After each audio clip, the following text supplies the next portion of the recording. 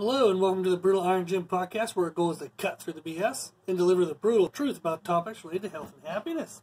So today's topic, we're going to talk about training, and we're going to discuss matching training techniques specifically to your needs. Now, I would assume that you already think you're doing that. So what I wanted to do was give you some scenarios and get your brain thinking and see if there's any way you might be able to get a deeper analysis or a little bit of a deeper understanding of exactly what results you're expecting from your training versus how you are training yourself. So I think we're all aware that for most people, we are going to train to a level of discomfort that is very familiar.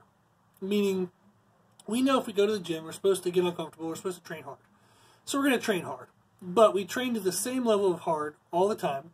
Therefore, we get an initial burst of results when we first start, but then things kind of plateau. And then maybe you switch to a different style training, different program. Oh, wow, what do you know? You get another kind of boost of results for 4 to 8 weeks, then things plateau. You switch to another program, hey, we get that boost that we were looking for another 4 to 8 weeks, and then it plateaus. So overwhelmingly what happens is, especially when you're switching from program to program, is the new program will present new stimulus. Your body will be shocked by that a little bit, so therefore it'll elicit some results. And then all of a sudden it kind of becomes normalized to that style of training, and you get less and less results. So what I want to do today is to discuss some specific scenarios and examples of kind of mistakes that people commonly make, get you thinking about why they're a mistake, and then maybe that'll help you question different areas of your training. So we're going to talk about specific scenarios to help raise our awareness about general kind of conditions or general things, so that way this can apply to you. So I'm going to give the first example for example is females working on increasing their bench press.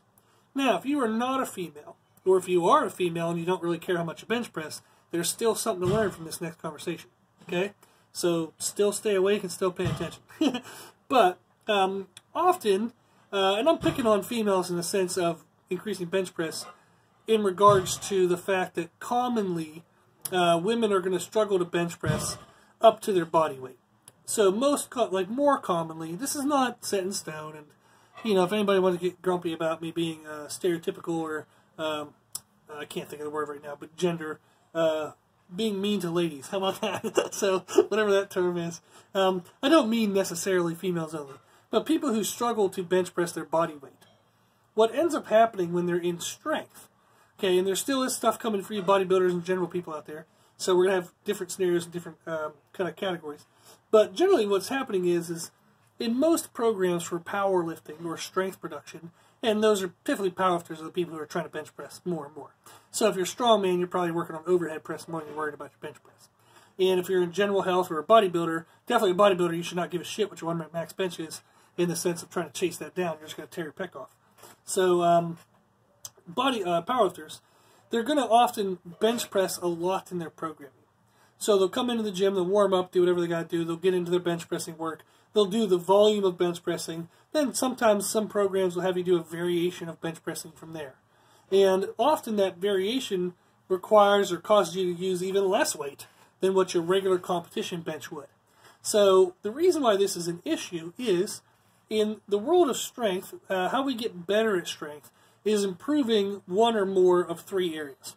We can either get technically better at a lift, so therefore we're able to show more of our power, more of our strength, because we're more efficient in the manner in which we're doing the lift. So technique improvement can help you display more strength. Therefore your PR goes up, for example. You can also get mentally stronger. So you just kind of attack your workouts better. You maybe find less anxiety to the lift or less nervousness to 1 rep maxes. So there are ways to program that into training. So for example, you can have people do heavy walkout holds on squats to get used to heavy weight. I've had people do reverse benches. We've done weight releasers. There's a bunch of techniques you can do. Even do like kind of not like, this is going to sound weird, but like a blind lift. And what I mean by that is I might have somebody, like we have weight on the bar, but it's in a bunch of weird increments. You know, like a 25, a 5, a 10, you know, then maybe another 25, then like 3, 2.5s. It's just all weird numbers where they can't really count. And I know what it is as a trainer and say, hey, it's around 90%. And I'll say, hey, I want you to get really serious, and I want you to do a single right here. This is really heavy, but they don't know it's 90%. So they just look at it and go, oh, crap, this is going to be really heavy. And you can teach them to maintain good position, maintain good form, maintain calmness in the sense of making sure they don't get too nervous to mess up their form. So there is ways to get mentally stronger. And then the third one is physical strength. Okay? Now, most people, if they struggle to bench press their body weight, when they are doing regular bench presses, okay, competition-style bench presses, often the weight they're using is not really heavy enough to cause physical damage to the muscle tissues. So if you think of a lady, sorry ladies, again, I'm going to give a guy example here, but think of a female who's struggling to bench press 100 pounds. That is challenging for them. I'm not saying it's not challenging. I'm not saying it's not heavy. It's the heaviest thing they've ever done in their life. So 100 pounds to that person is very heavy. But 100 pounds divided by all the muscles in their arms, divided by their chest muscles, divided by their whole upper body and their legs being braced into the lift as well, that's not a lot of muscular stress into the moving muscles. 100 pounds can only do so much to the muscles, and arguably anything, if anything. So what happens is a lot of time in their benching workouts, they'll spend a lot of time under the bar, but they're only going to improve their technical skill while under the bar. They're not improving their physical strength. So too often their programming requires on their bench volume to be a physical strength production or producer. And it's not. It's just not. So they're not strong enough to do it. So if you get a male trying to bench 135, that's not heavy enough and harsh enough on the muscles that it's going to create damage. So most often when we look at muscle damage, we're thinking about a shearing force that's so heavy it's pulling and tearing at the fibers, or a volume pump source called metabolic damage, where you blow the muscle up, get it pumping and burning so hard that it causes a whole bunch of systemic stress to the muscle cells, and they respond by getting more robust, bigger, kind of better with their processes. So you think about it, if you're doing 3 reps on a bench press, that sure as hell is not high enough reps to create that muscle burning stuff. So if you're not growing through muscle burning, you would be relying only on the shear force. Well, if you're only bench pressing 100 pounds, there's not shear force happening. It's just not heavy enough to cause problems. Okay? Same thing as if somebody's doing a 3-pound ladder raise. Maybe 3 pounds is the best they can do. Okay? But it's not heavy enough to cause physical stress and damage to the muscle. So they're probably better off doing an overhead press machine, where they can get more weight load into the muscle and therefore create more physical stress to get more physical adaptation. So often when somebody who's weaker in the bench press, where they struggle to bench press their own body weight, you need to incorporate more techniques that create muscular damage. So if you are somebody who's struggling to bench press your body weight, or you're relatively weak in bench press, and you're like, man, I'm benching all the damn time, and my progress is really slow. So maybe I've only gained, 20, 30 pounds on my bench in the last year, or it's been forever since I gained anything on my bench. Well, probably what's happening is you're not getting enough physical damage out of your workouts, and you're probably overdoing the technical aspect. So you don't need 12, 14, 16 sets of bench press for technique work. Okay, that's probably getting overkill. You can probably take some of that secondary work and create things that cause more physical damage. So, for example, after somebody does whatever their base bench part of their program is, they could then, for example, use reverse bands on their bench press, where they band the bar from the top of a squat rack, for example. That's going to force heavier weight load into their muscles and create more physical damage. You can also do weight releasers, where you hang weights off the side of the bar. Now, if you're not sure what those are, just Google it and search it. But it's basically a metal thing that holds some plates and weight for you. You hang it on the ends of the bar, and it hangs, say, 2 or 3 feet down from the bar. And as you lower the bar down towards your chest, right before the bar touches your chest, those weight releasers will touch the ground and fall off of the bar. So if I can only bench press 100 pounds, I might have 80 pounds on the bar, but 120 pounds in total, because I'll have 40 pounds on the weight releasers. So I'll be lowering 120 pounds, which is definitely going to cause some more physical damage than I'm used to, because it's heavier than I can normally do. But right before it touches my chest, 40 pounds falls off, and then I can press the 80 pounds back up with relative ease. So weight releases are a really good way for you to feel heavier weight, which will cause more muscle damage. Then you think of different type of accessory exercises, other than bench style things, is dips are a great way to do that. So you can do like dip negatives or dip weighted dips if you can strong enough to do your own body weight dips. So if you don't know what a dip is, go ahead and look that up on YouTube or something. But what you can do is you can jump to the top of the movement and then slowly lower yourself through the range of motion, letting the body weight, or even weighted on top of your own body weight, let that pull and tear at your chest and tricep muscles. And that'll create the physical damage you need to get physical strength. Another one is doing dumbbell press negatives, where like you'll maybe have somebody spotter help you. They'll hold your wrists, and you'll say, like, maybe you have a weight that you normally can only do for 6, but they're going to help you do 10 reps. You're going to lower it down on your own. They're going to hold on your wrist for guidance, but they're not trying to hold any of the weight. You're lowering the dumbbells down on your own. When you get to the bottom, you're going to try with all your might to press. They're going to give you a little bit of help, get you back up to the top. Then they kind of reduce their help, and you lower down again, really heavy. So it's almost like having weight releasers, but you're using your partner to kind of assist. So those are just real quick examples, but they give you the idea of ways in which you can create muscular stress, which will then cause the physical growth and strength. So, people who struggle to bench press their own body weight, if you're doing bench, you're not matching the right technique for your need. Your need is to get physically stronger. So you need to do things that cause physical shearing, tearing of the muscles. That might mean you have to bench less. You definitely need to pay attention to your technique, but you don't need to overdo your technique.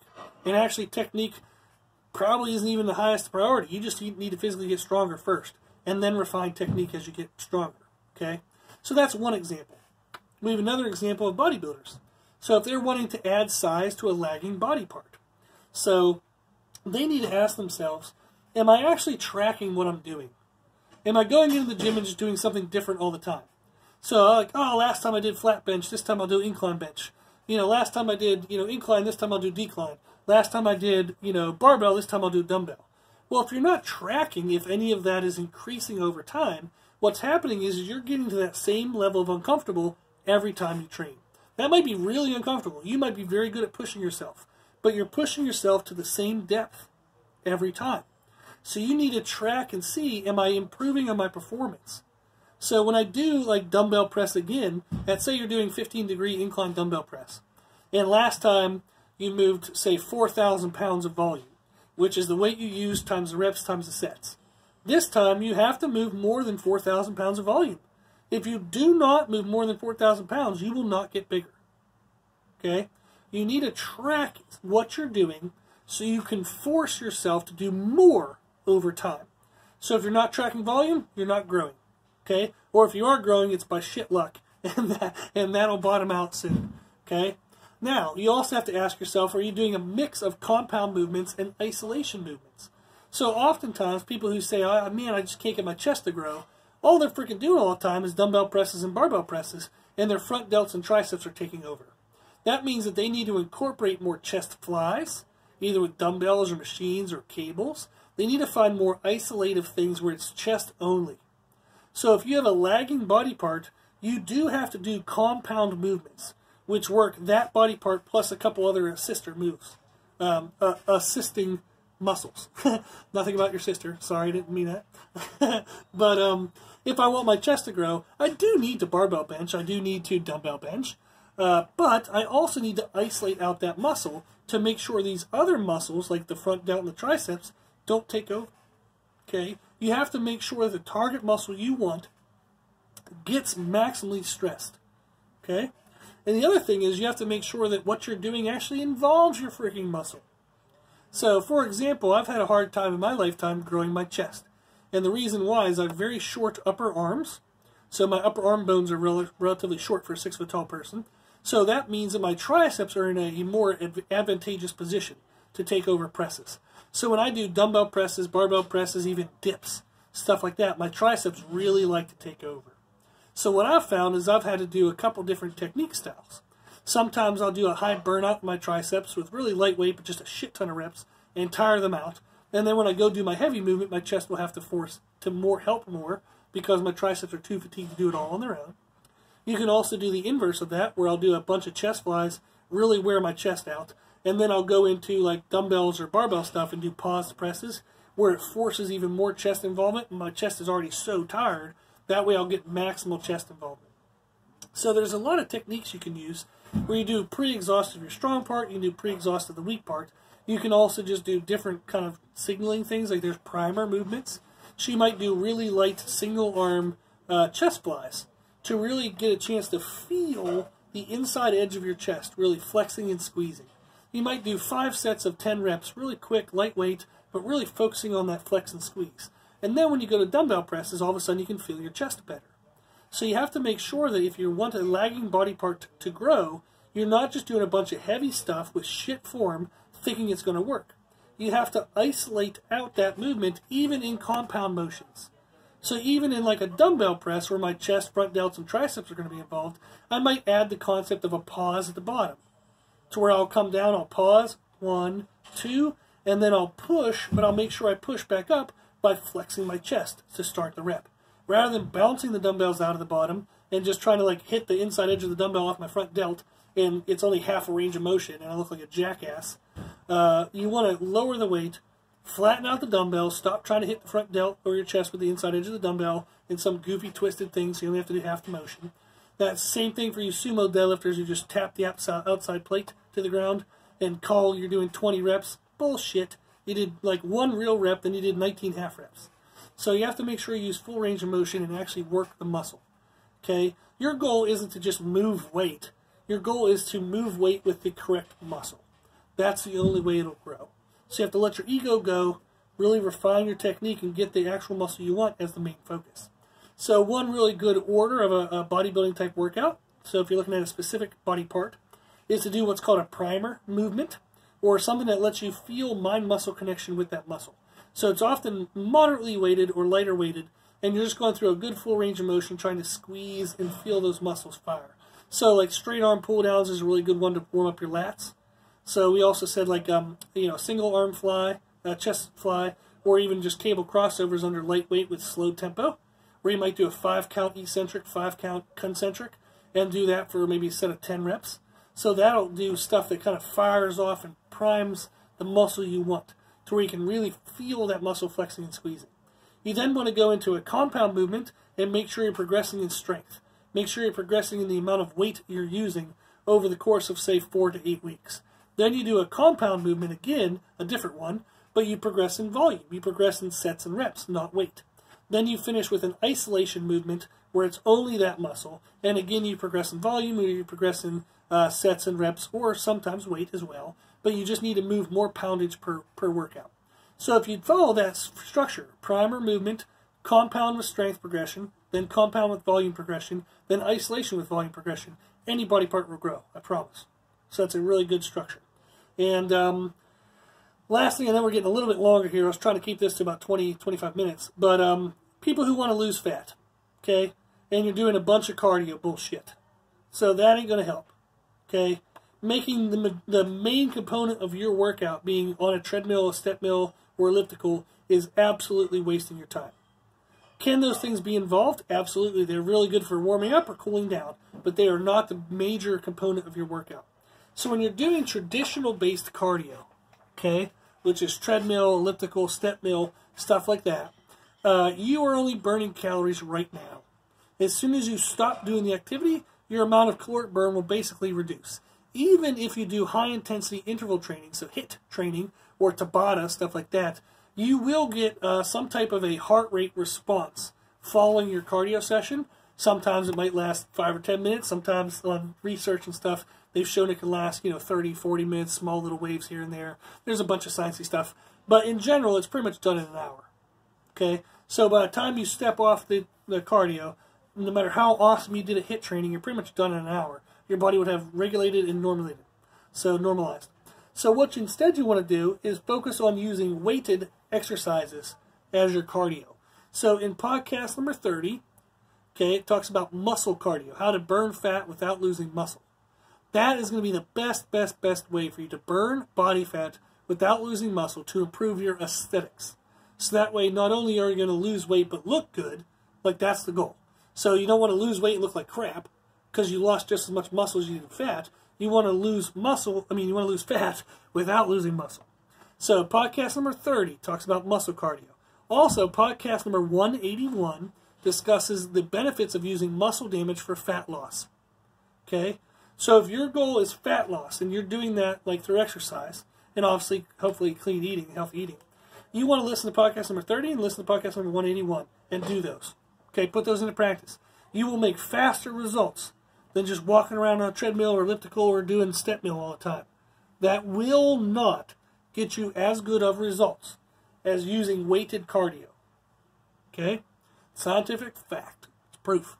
So, that's the goal. Okay, so what we want to think of by giving these examples is we kind of talked about what is your need.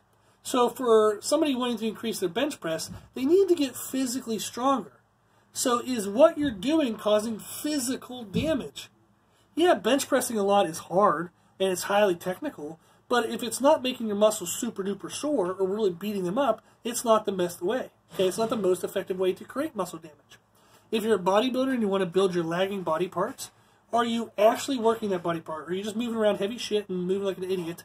Or are you isolating the movements out? Or are you tracking your progressions? Do you actually know if you're improving in your performance? Or are you pushing your discomfort level, each workout, to a new level of discomfort? Therefore, you will build a new you. Okay? Same thing with fat loss. Quit doing all the piddly stupid crap that's easy to do. Okay? It's easy to walk on a treadmill. It really is. But it's harder to get your ass off that treadmill and go lift some weights. Okay? Now, if you're not sure if you're doing them safely, hire a trainer. Or get a friend to go with you to the gym who does have some familiarity with lifting weights. I'm not saying hurt yourself, okay? Whatever your hindrance is or what's preventing you from getting into resistance training with weights, find the answer. Solve that thing, okay? Whether it's getting a trainer, whether it's getting somebody to help you. Maybe you've had bad experience in the past. So I've had clients in the past with knee problems, and they had trainers give them freaking plyometrics and jumps. That trainer was a jackass, okay? So you sometimes have to go through a couple idiots to find somebody good. So good luck with that. I know that's a bit of a bummer, sorry.